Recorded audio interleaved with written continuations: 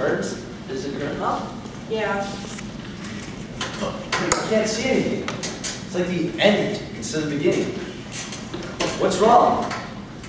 That fool stage manager has forgotten to bring up the lights. Oh no, Ernest. He didn't forget. There's something deliberate about this. And you know, I really don't trust him. You got him wrong, Winifred. He was very kind. He wouldn't do such a thing. I had great faith in him. Just leave everything to me, Lora. I'll go talk to him. What? No, you can't! Why not? Well, didn't you hear what he said? We must not leave the stage until we act out the play. He was just trying to be impressive. I've met that kind before. It's about time he realized that actors are more important than stage managers. Well, he said as if it was law. I'm not gonna stand here in the dark, am I? Hey! Hey, you! Lights! Maybe we're not as important as you think, Ernest. Let's just be quiet and wait. Is there an audience out there? Yes, I can hear them sighing. Can you hear them what? Sighing, dear. As in breathing heavily, as in sleeping. I feel as if I'm asleep too. Well, if everyone's going to feel things, we won't get anywhere at all. Yes. Sleep and dreaming. I'm a child again. I'm being led into a room full of people. They tell me to dance. I don't know how to. So I just jump up and down on one foot. Up and down. Up and down. They applaud and laugh. I'm a huge success. Why do I want to cry?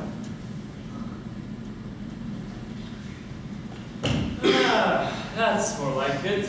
I knew he'd take care of us. I knew it. The stage manager said, "Let there be light." And there was light. But the lights, they won't stand still. It's worse than before. Why don't you go off in that corner and have that cry? Look, Winifred, we're right. There is an audience out here. So there is. Isn't it wonderful, Toni? Do you see them? Yes, I see them. Well, they're waiting for us to begin. Well, has it been explained to them what's about to happen? I defy you to explain anything that is happening on this stage. Just ask me a question. Oh, don't ask questions, Toni. You'll only make yourself unhappy. Ernest says we should begin. Well, let's begin. No, wait, Lora. Toni may actually have a point here. Well, I wonder if they do know what we're doing. well, maybe someone ought to tell them. Then tell them. Yeah, it's your bright idea. I'm sure I can do everything very easily. Oh, I know you could, Ernest. That's why I want him to do it. But I wouldn't know what to say. I know you wouldn't, Toni. Are you making fun of me, Winifred? Me? Whatever gave you that idea? Okay. Here goes nothing.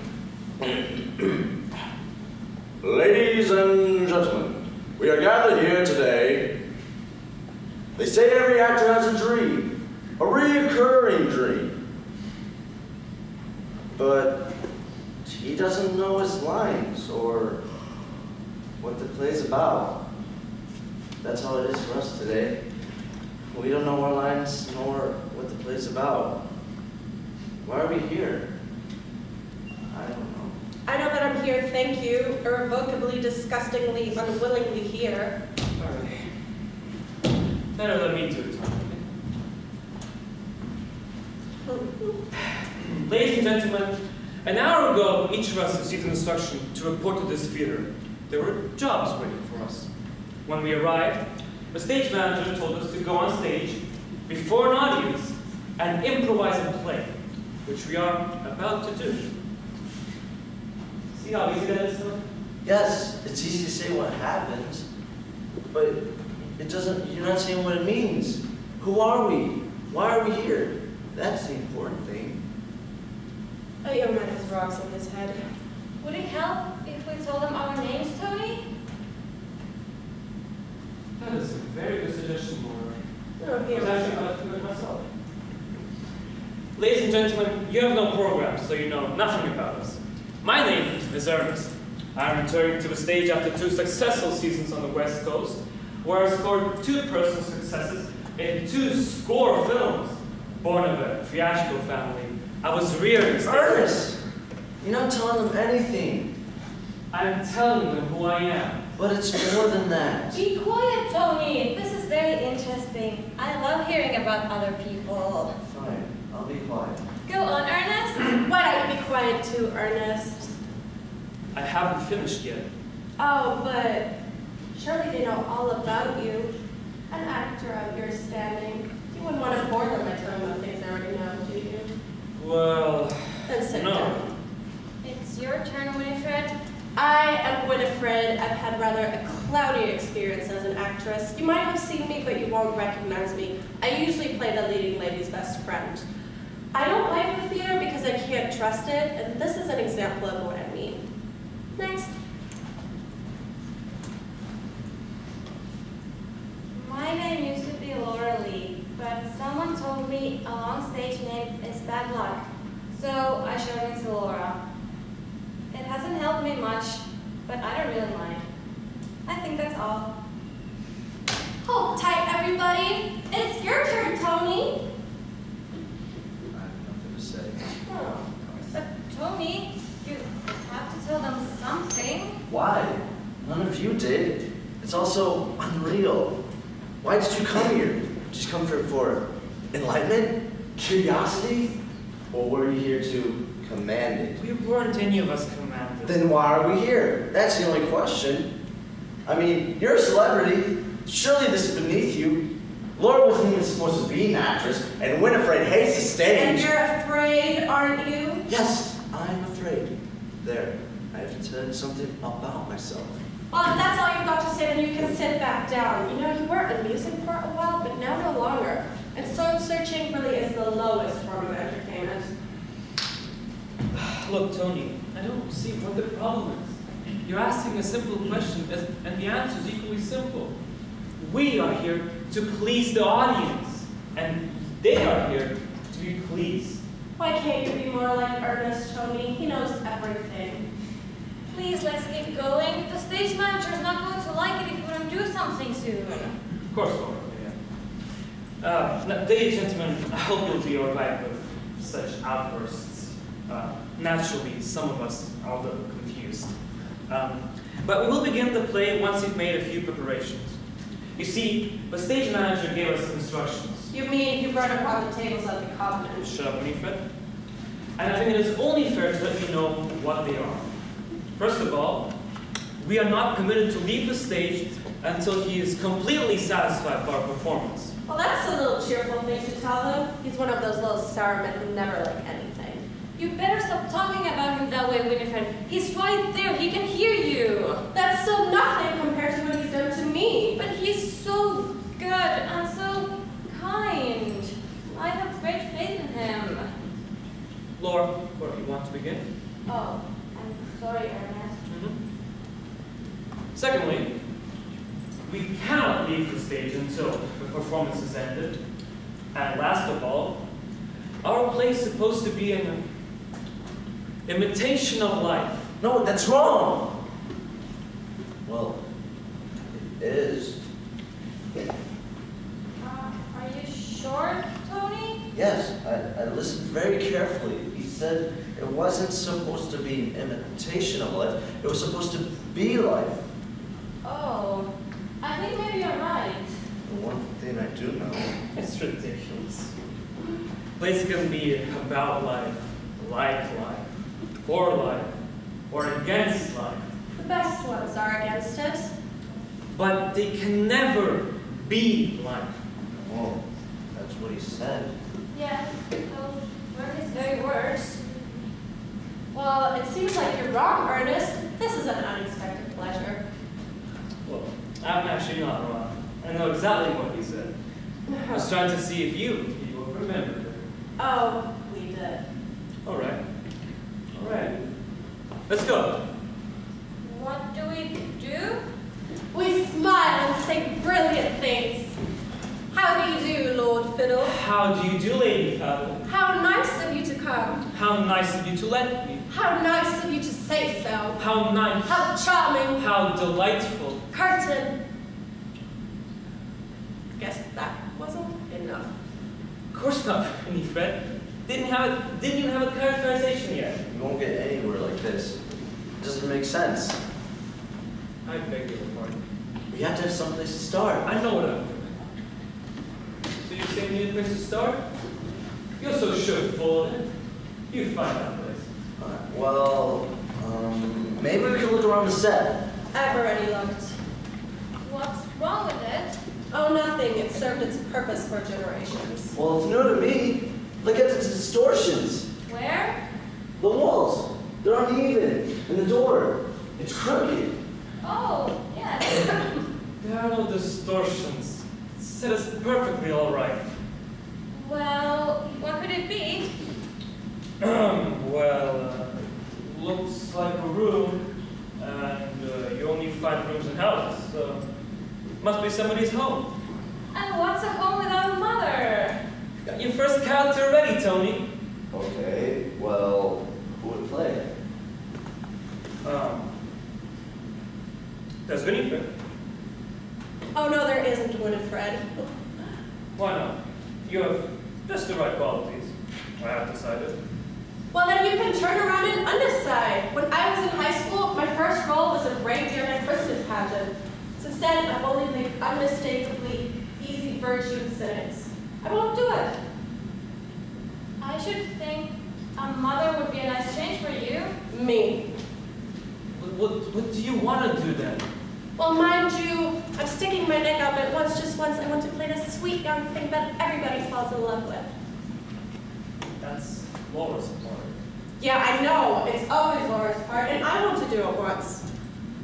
I don't understand why. Ingenuous are such sticky, spineless characters. Well, I want to be sticky. But there's so much more to a good character role. Then you play the mother. I would love to, but I don't think Ernest would let me. I most certainly would not. All right, then I just thought I'd have my say. Right.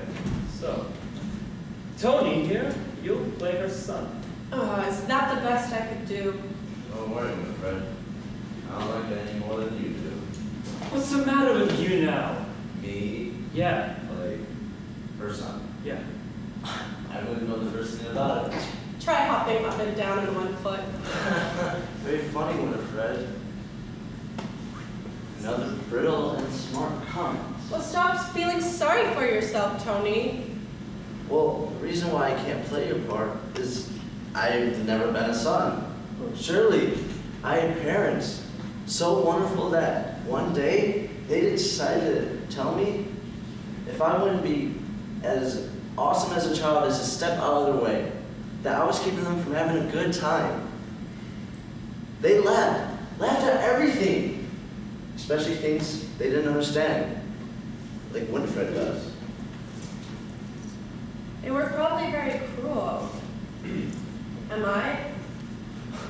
Well, if I said yes, you think I'll be feeling sorry for myself. If I said no, you think I'll be lying.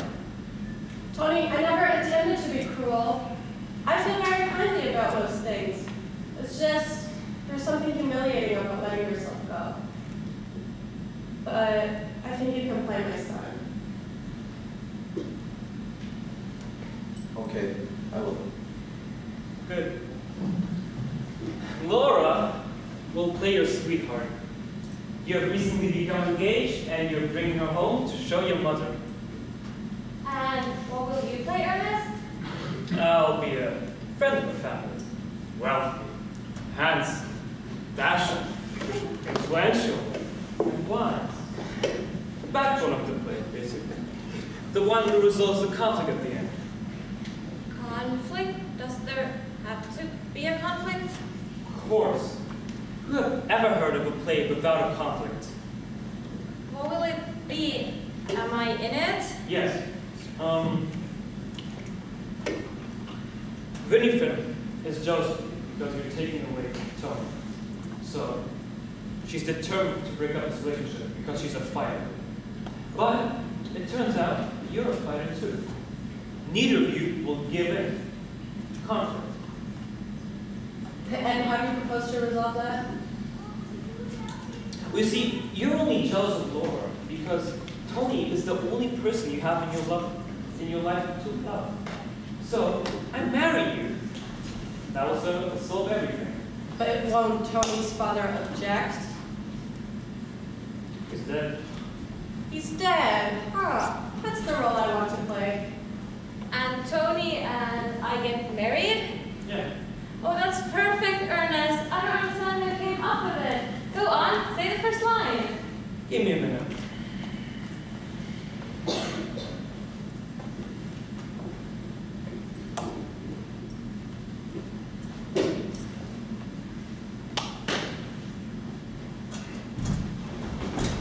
My boy, this is a very serious step you're about to take. Marriage is the most important decision in a man's life, but in a woman's too. So be sure, my children, be terribly sure that you love each other. Of course she loves my son. Women have always been attracted to him. When he was 3, his governess cut her throat with unrequited love. Oh, I do love him. I do. Just the sight of him, the touch of his hand, the sound of his voice, the way his eye twinkles when he smiles. How sticky can you get? Wasn't that line all right? It's sentimental comedy. It's of bars. You're both wrong. It's a drama. It doesn't matter. We don't mean what we're saying anyways. You don't like it? It's not a question of liking. Excuse me, Toni. I've been in the theater a great deal longer than you have, and I'm tired of you of telling me how to do things. Well, it's pointless if we don't mean what we're saying. You're right, Winifred. Ross. Big ones. Please, let's keep going. It spoils it if we stop after every line. Come here, my son, come. For heaven's sake, sit down. Now, tell me, how did you meet? Where, my boy? Where did you meet? It is very important to know where. Ernest! It's not your scene. I was just getting into a nice bit of character exposition here. It's still not your scene. Now, tell me, how did you meet? We met. Ernest, where did we meet? On a bus. On a bus. On a bus. We were sitting together. In the same seat. I lost my purse. She didn't have any money. He paid my fare. It was only 10 cents. The conductor was about to throw me off. It was awfully funny. I almost died laughing. Ernest? Ernest, say something. Ladies and gentlemen. What's the use? The audience will be walking out any minute. I wish we could.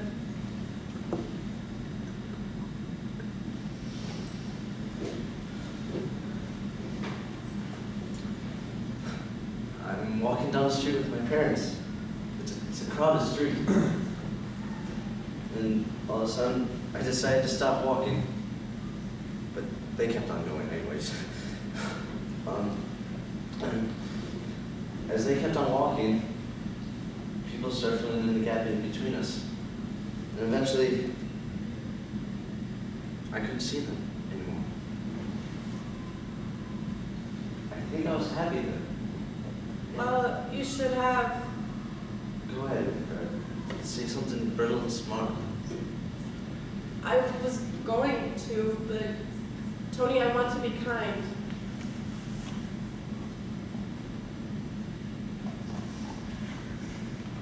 Shall we go on with the play? Okay. Where were we? Well, you were saying Oh, right. I remember. Are you happy? nothing is as clear as it was before. The lights are whirling, the world is upside down, but somehow it's easier. What has changed?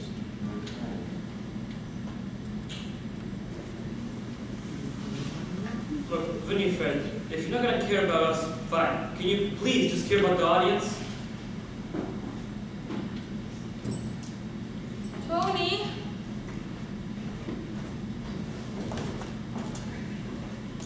You were supposed to be in love with me. I don't love you. I'm not gonna pretend. But that's all there is. That's all we can do. Pretend. Yes, that's all there is. But that's not all there might be. Just once, one moment, there was something right. But that doesn't seem to be enough, obviously. What will you do? The only thing I can do. You wouldn't dare leave. Why? Because of that? I have nothing to give them except for myself. But still, that doesn't seem to be enough. But the stage manager... I don't care about the stage manager. He tells us to play the most important thing we do, and he convinced you of it. I can neither respect nor fear on someone who puts such high hypocrisy on that. He can damn me if he wants to. But Toni, don't you wonder about me? Will you come, Winifred? I like that. Well, I want to, but there's a difference between me and you. You've had your go at it here. My conscience is burdened with the things I have not yet done and said. So, I'm sorry, but I can't go with you just yet. Will he come back? No. Not after this. You'll never see the inside of the theater again. Then our play is ruined. Disappointment isn't very new to me. Things are always so wonderful, and then they're not. I keep telling myself, never mind, there's nothing I could have done. But this time, there was something, and I don't know what it was. Poor Toni. Kid was no actor. I mean, anyone could see that. Didn't have any of the qualities. No experience, no imagination. None of these things that you gotta have to be a success on stage. Oh well, luckily I've never had to worry about it. Otherwise, I wouldn't be what I am today. And what are you today, Ernest? What? I said, what are you today? Look, what a ridiculous question. You know perfectly well that I'm an actor of very high souls. Oh, well, I know what you are, but do you? Sitting there smugly shaking your head over poor little Toni? Well, I was doing a very fine job at this until this happened. Oh, Ernest. Wasn't I? No! Do you want me to put into words just what you are today? Do you want me to tell you exactly what you are today? See, I've always believed in my own abilities and the chance to give me for success on stage. Placed me just a notch above other people. I've always believed that I could master any situation, under any circumstances, with precision and with wisdom. My life is built on it. And if I lose that, I'll lose myself. So nobody, I don't want you to tell me what to think. Your opinion is completely irrelevant to me. It means nothing to me. As long as the audience here loves me. And that's all that matters, isn't it? The audience? Their approval? I mean, what is this? We came here acting roles so different from ourselves, laughing at Toni when he's the only one that had a go at it? Seriously, why are we here? And whatever became of our stupid play? I don't understand you, Winifred. Never mind, Lora. Let's go on. I know we should, but I can't be disappointed again. Come on, it can't be that bad. Ernest and I will help you. What? Right, Ernest? Yes. Any suggestions, Lora? You do it, Winifred. You do it. Well, could Toni have taken sick or gone to the kitchen to get something? Or maybe you got a telephone call. Yeah. That was good. Yeah, an important message.